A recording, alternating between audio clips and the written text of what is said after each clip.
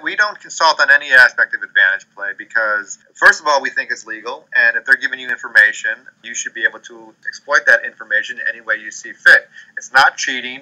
The Nevada Supreme Court has ruled it's not cheating, so we will not consult on methods of attack for a casino.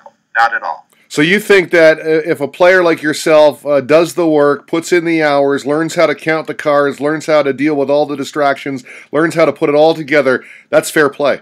That is 100% fair play. And just to be understanding, card counting is just one of the most basic concepts. And if your security personnel, your surveillance can't catch a 1 to 15 spread on a blackjack table, which is what it takes to get like a 1.5% advantage over time, then they should find a different profession. Because if a guy's been Ben Affleck, the genius that he is, walked into the Hard Rock a couple years ago and bet one hand of 100 and then three hands of $20,000. I mean, if you can't catch that, then you're an idiot. Then you need to go out and bury yourself in a hole in the desert. That's the key, right? You wait till the count is right and then you put the big bets out there. For that particular play, yes. But, I mean, I did a study on this. Something like only 1 in 47,000 people has the ability and patience and put in the work to count. And only 10% of those people have the necessary bankroll to withstand the legal swing, the swings that you're inevitably going to go through. So let's take Tropicana, for example. They had 5 million people walk through their casinos last year.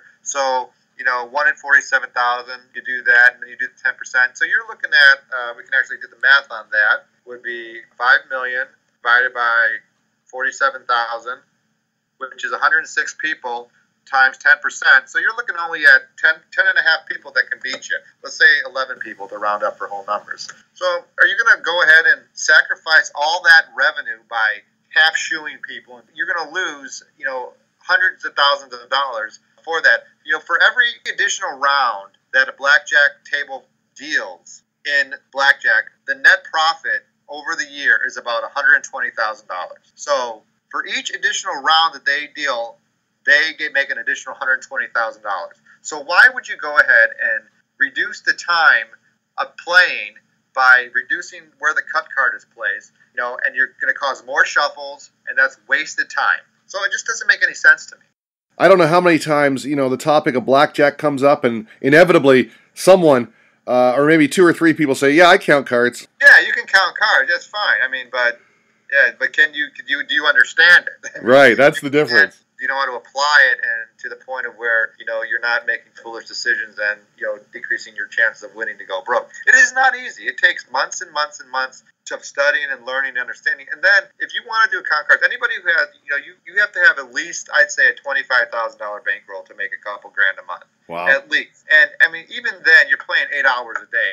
I mean, how many people want to do that? Yeah, I mean, it's if you not got a easy. 9 to 5 job, push tough, you should try the $8 to $40 grind or the $5 to $40 grind of an Atlantic City player. I mean, it's exhausting. The financial swings are, traumatic, violent, and enough to try the boundaries of your own sanity.